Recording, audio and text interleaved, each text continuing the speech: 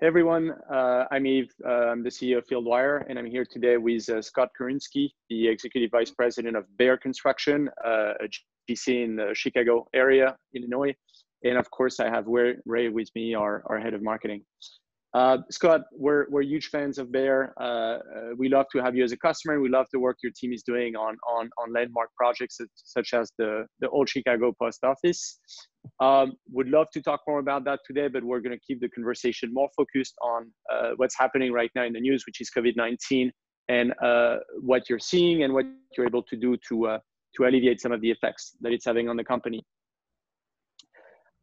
We had another contractor from Chicago on the show, Tim Pickett from Encompass AV, and as a specialty contractor, they're already pretty impacted in terms of volume by COVID-19. How are you guys doing right now? Are you still able to work? What's the situation? Right now, we haven't seen any direct jobs being canceled or suspended. We've got a couple clients who put some jobs on very temporary hold, but I'm told those are starting up again. So for the most part, knock on wood, we've been pretty fortunate, and most of our clients and contractors have continued letting us work. So as far as any direct impact on us, it's been limited. We have had some subcontractors who have chosen not to come to work and honor the stay-at-home rules that the governor issued, and that's having some impact on some of our jobs right now. Okay. So my understanding is that construction is still essential in the state of Illinois, and so regardless of type of project, you're allowed to continue work?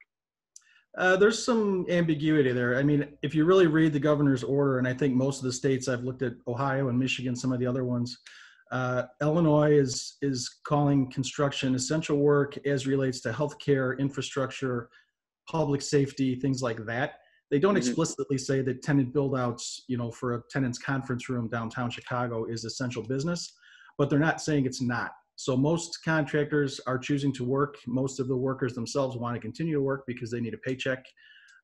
So the ones that, do want to interpret it that way are doing so, as I would say 75% are. The remainder are choosing to honor it as what they think it is and that their work is not essential. So you've got subcontractors like tile setters and that, not across the board, but some individual companies on our side that have chosen to not have their people work. So let's imagine for a second that the language gets clarified and a portion of the industry has to go to a forced shutdown. Is that an eventuality you're preparing for? Do you have a contingency plan in place? We are. It's very complicated because if they do force us to shut down, we've still got deadlines and contracts that have end dates that we have to meet. And until those contracts are amended or the government says that we don't have to honor them, we've got to get those jobs done. What I think is going to happen, just watching things develop over day by day, we're having more and more buildings where there's a confirmed case at one property that might be a 50-story office building, and they have to evacuate 2 floors. And all those workers have to go home and stay home until the place is cleaned and sanitized. And so far that's all been a one-off case. We've got one confirmed case, and then everyone cleans, they go back to work 2 days later. But what happens when it's another worker 3 days after that, and then 2 days after that, or it's 4 workers on a site? So I think eventually, if the numbers keep playing out like we think they're going to, you're going to get to a point when it's impossible to keep up with the cleaning and the job shutdowns. And I think at some point, as contractors collectively, we're going to have to make the decision to suspend work if it gets to that. We're all hoping it doesn't, and that things continue to kind of come up one at a time and we can deal with them. And I just have a feeling like like you're seeing in New York right now, we're going to get overwhelmed eventually, and you won't be able to keep up with the cleanup and in the contingency plans. Are you hearing from New York contractors that they're halting work right now on most jobs? I haven't directly. We've got some clients in New York, and they've told us that it's very similar to Chicago thus far, where we're having something come up in one building at a one-time thing, and then they come in clean, and we go back to work, or they go back to work. And thus far, that's what they're seeing. That's what we're seeing here.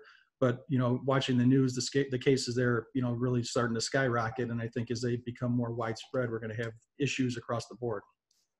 Okay. I mean, you mentioned like sanitizing sanitizing sites, and maybe communicating specific protocols to specialty contractors. Like, what are you effectively doing to kind of like limit the spread and just make sure your sites are as safe as possible?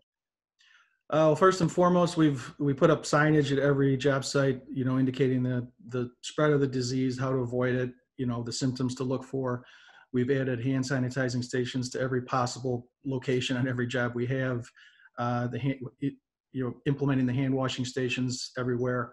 We're limiting break time, telling the guys that they can't take break clustered in big groups. They have to, stay separated like the rules are asking for.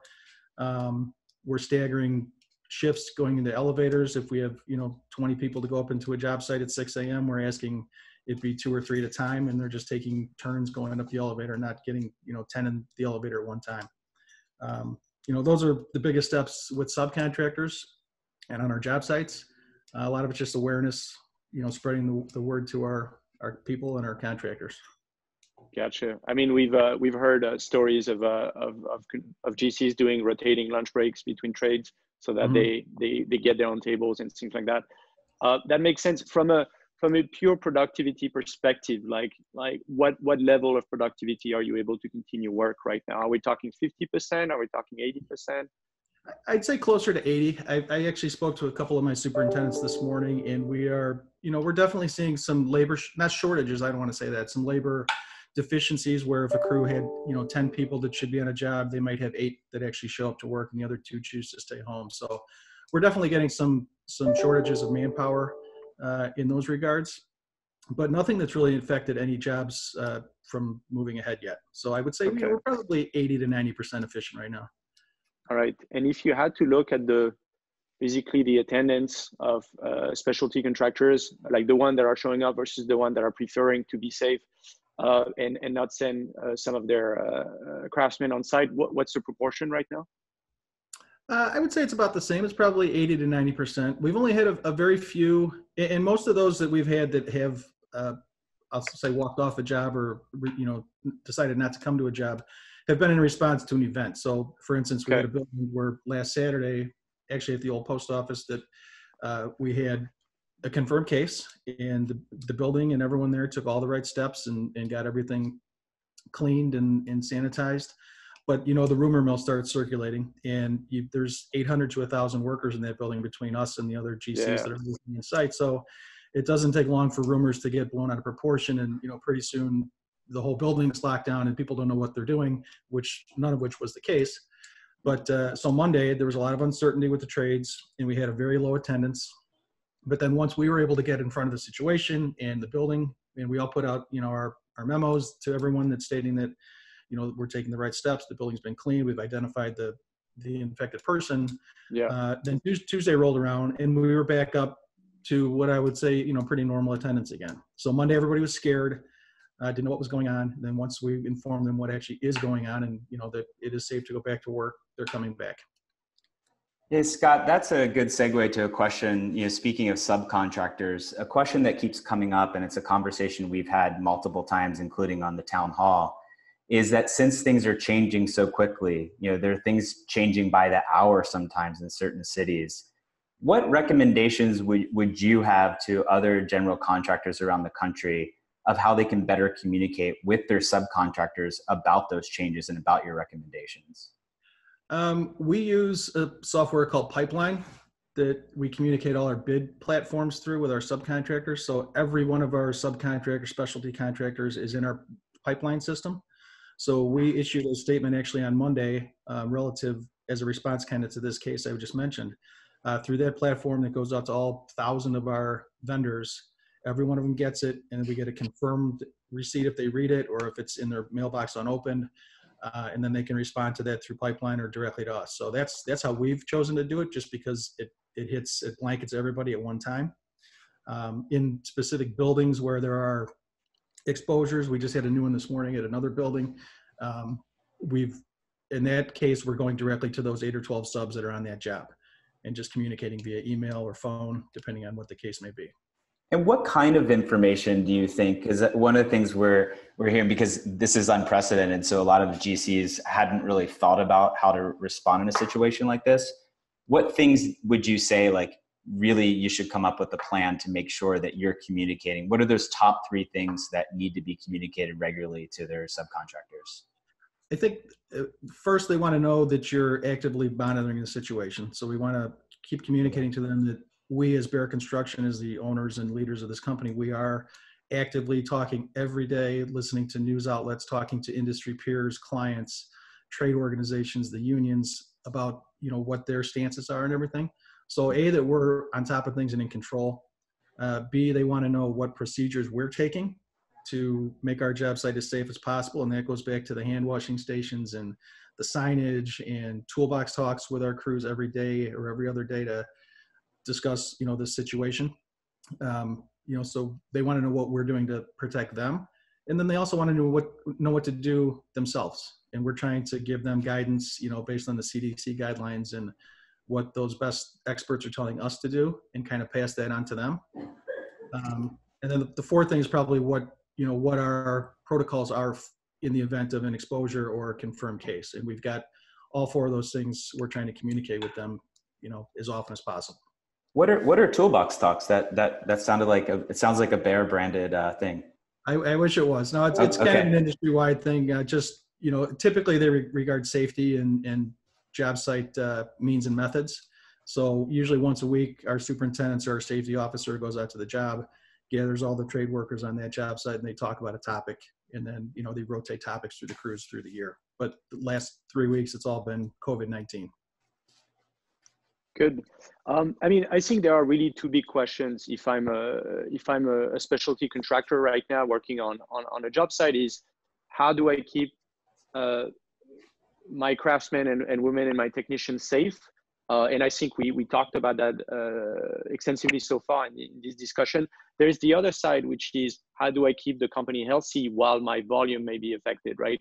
Right. And so what are you seeing? Are you having different conversations with your subs, with sometimes your owner, maybe to make sure that we keep the cash flow going well, so that in I don't know, 4 to 6 weeks, maybe when this thing starts to ease up, we don't have half the specialty subs on the job site going bankrupt, right? That's a very important point. And one of the first things we started considering beyond the safety of ourselves and our crews was our cash flow and keeping the company in a good position through this. And that translates to our subcontractors. So very early on, and as long ago as 3 weeks ago, when this was all kind of really hitting the fan, our ownership really made a conscious effort to get in contact with all of our clients, especially those with any past due receivables, and start pushing those receivables. We're also making a huge push on our end with our people to get our billings in as promptly as possible, so that if there's any type of slowdown in payment, it's not as bad as it could be if we waited. And likewise with the subs, we're really making sure that they're not overbilling us or forward billing us, because there is a little bit of panic out there and people are starting to watch their cash flow. So we've already seen some subs try to kind of, they're the first week of a job and they're billing us 80% for the job. So we're really trying to watch what they're billing us. We're trying to protect them by staying in contact with our owners and billing promptly, and to chase the old receivables that we still have out there. That makes a lot of sense. I didn't actually think about the problem of potentially overbilling to prepare for a very, very extended cash period, which would be fairly toxic down the line for the project. Right. That makes a lot of sense. In general, my perception though is that a 2 to 4 week cash interruption for specialty contractors is a lot harder to endure than for GCs. Like, what are the horizons where you think that cash flow really becomes a problem for you? Yeah, I think, it's going to depend on every business individually, but I think in general, the bigger the firm, the better you can ride out these types of events. Like a lot of restaurants and other small businesses that are going to hurt really bad. Some of the small contractors are going to be in that same position, and I've talked to a couple of communications vendors who all their work is downtown, similar to the person who was on the town hall yesterday with you guys. And, a lot of their work is just canceled because the bars aren't operating, the conference rooms aren't operating. There's just nowhere to put their product. So those people are going to feel it more than us as a GC. We're all going to feel it, but the smaller the company, I think the worse it's going to be. That makes sense. Scott, it's pretty impressive. Like, you guys seem to have like a really good plan in place. And you mentioned from a safety perspective that you're relying on the CDC for information. What are the other sources of information you guys are counting on right now to make sure you stay on top of this as much as you can? Well, we watch the daily briefings with our governor and our president every day. I watch the news, just about 24 hours a day. We're talking a lot to our industry peers, our competitors. It's amazing. A lot of competitors have come together in this time and really are talking about how to protect ourselves as a whole, not just as an individual company. So we're talking with them. We're watching what clients are doing, reacting to their announcements and their procedures, and it's really a work in progress. And we've amended our policy about 4 times now in the last week and a half, based on new information from all those sources. Wow. Great. Well, Scott, thanks for the great and extremely focused information. I think what I'm remembering is communicate well, talk to the other companies in your sector, adapt to the situation frequently. It seems that you guys have amended your policies quite a lot, and just stick together for the next few weeks until this is over. It pretty well sums it up. Very good. Thank you very much, Scott. Thank you, gentlemen. Thank you, Scott. Bye-bye.